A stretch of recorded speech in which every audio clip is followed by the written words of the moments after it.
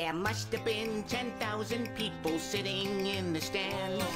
The sun beat down so hot, your ice cream melted in your hands. Wow. Everyone who was there that day had come to cheer for Acorn High or Hazelnut in the last game of the year. Now Acorn High had pulled ahead, we were trailing 0-2. But when Ron Raccoon hit a single into right, up next was you-know-who.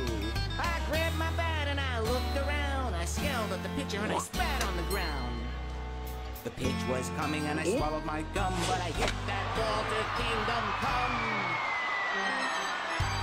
Oh, what a game! Oh, what a game! No one who saw it was ever the same. Oh, what a game!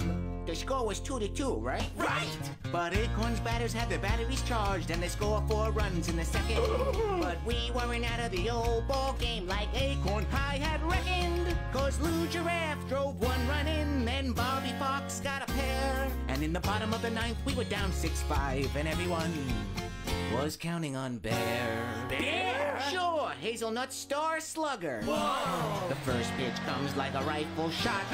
Strike 1! And he swings at the next one with all he's got. Strike 2! And the third pitch comes right down the pipe. It's Bear's pitch and he knows it. He's got his eye on the ball and he leans in, putting all of his weight behind him. A beautiful swing that pulls the ball left. It's going up and up and up. I can't believe it. This is incredible. Home run! Home run! That ball's going into the parking lot. Oh,